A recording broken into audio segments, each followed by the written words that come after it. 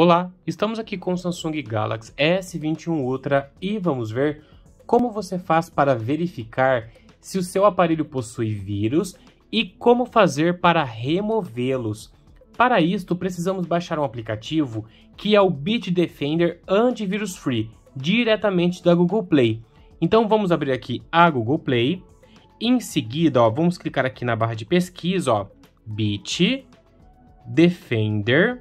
Aí ele já vai aparecer aqui, Bitdefender Antivírus Free. Vamos clicar aqui.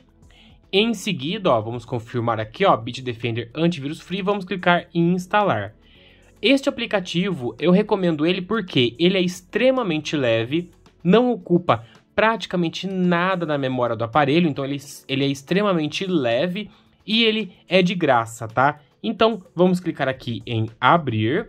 Em seguida, vamos clicar aqui, em próximo.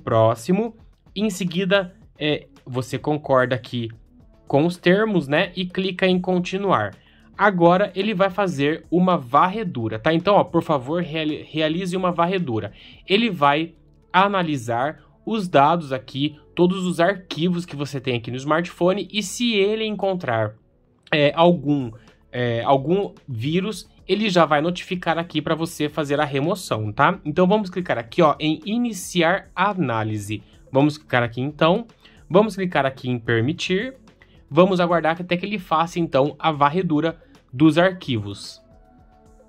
Pronto, aqui ele acabou a varredura, seu dispositivo está seguro, quer dizer que ele não possui nenhum vírus, não foi encontrado nenhuma ameaça nos arquivos. Então, se no seu caso ele encontrar, ele vai notificar aqui para você fazer a exclusão deste arquivo, tá?